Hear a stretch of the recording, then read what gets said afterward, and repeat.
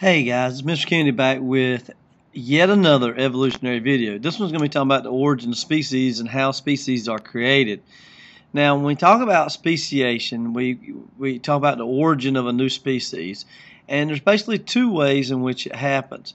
Anagenesis, which means, if you look over here on the right hand side, it's where you have an accumulation of heritable changes over time to go from one species to another. Then you have cladogenesis, which is basically a branching evolution, a budding of a new species from the parent species, and it continues on and on. There's some kind of diversity there. All right. Now, how and why do new species originate? Well, usually they originate because there is some type of geographic or reproductive isolation. Either they're separated from like species by a barrier, physical, such as an ocean, a river, a mountain chain, or reproductively they're unable to create viable offspring. So we're going to talk about some of these. Now, when we talk about reproductive isolation, we break it down into two categories: pre-zygotic barriers and post-zygotic barriers. Now, there are 5 pre-zygotic barriers that we need to know. There's a habitat, behavioral, temporal, mechanical, and gametic pre-zygotic barriers. Now, we're going to go through each one of these real briefly on the next couple of slides. A habitat isolation would be when two species may live in the same habitat, the same environment, but or the same region, I should say, but they are separated by the habitat in which they live, such as this particular type of snake. One species of the snake lives in the water in the region, and the other one lives on land, which prevents the two from mating. Another example would be lions and tigers. Even though they could create a hybrid if they were allowed to mate, they oftentimes don't mate in nature because lions live in the grasslands and tigers in the rainforest. Temporal isolation is the second one, and this is species breed at different times of the day, year, seasons, and therefore they have no attraction to mate during other times. It's basically a reproductive isolation in which they can live in the same regions, but because they choose to mate at different times, they're not viable. An example are these two skunks here. Behavioral isolation is a unique behavior pattern or ritual isolates the species. For example, the blue-footed booby down here at the bottom, the way it attracts its mate is such as the picture on the left. It sticks its foot up in the air and it turns its head away from its mate, I guess trying to show that it is not interested when it really is.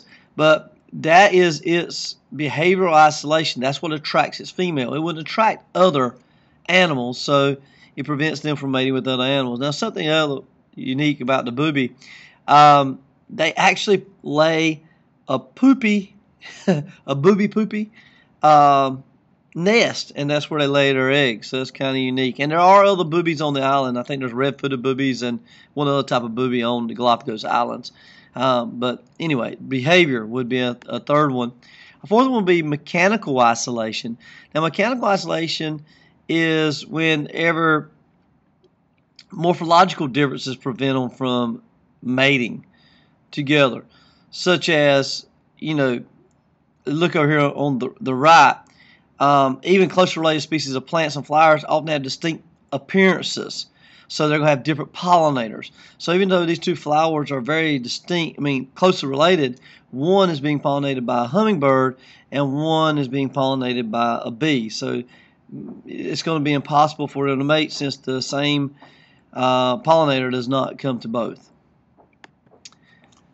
Mechanical isolation is whenever the genitalia of species do not fit together.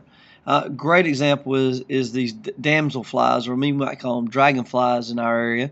And if you look at the dragonfly penises down here at the bottom, each one of them are different. It just makes sense. They're not going to fit into the genitalia of other species, of other species. So this prevents cross fertilization. So these are all pre-zygotic events.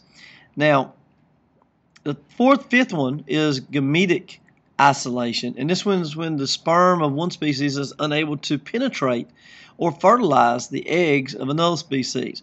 Either a biochemical barrier where it's unable to penetrate because they often fit like a lock and a key. The enzyme of the sperm is specifically made for the egg.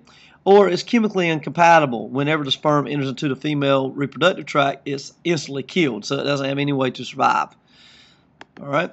Now, the second type of reproductive isolation is post-zygotic barriers, and there are three of these: reduced hybrid viability,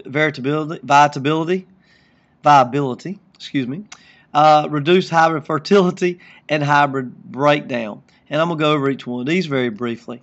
Reduced hybrid viability is when genes of different species, parent species, may interact, but it impairs the hybrid. What I mean is that the hybrid may be weak, it may not survive, it may be smaller than normal, it may be frail. It's just not a viable offspring in nature. The second one is reduced hybrid fertility, and we know this classic example of the horse and the donkey mating to create the mule. It creates a infertile or sterile organism.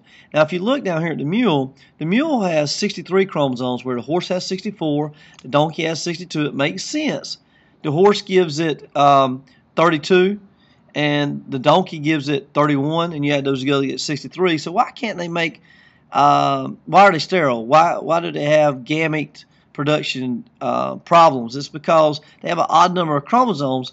So meiosis in hybrids is going to fail to produce normal gametes. I mean, they're not going to have an array, exact copies of gametes, okay? The third one is hybrid breakdown. Hybrids may be fertile and viable in the first generation, but oftentimes after you continue to mate them, they become even less sterile and they become more feeble.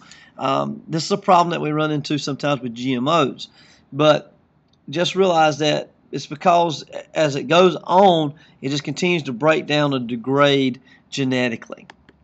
All right, now there are actually two modes of speciation. There's allopatric and sympatric. Allopatric is one that I think everybody should mean. Allo means other, so other country. So allopatric is whenever a population is separated by some type of geographic barrier, a river in the picture over here to the right, or a mountain chain, or a fence. That would be allopatric, and this makes sense to us, I hope.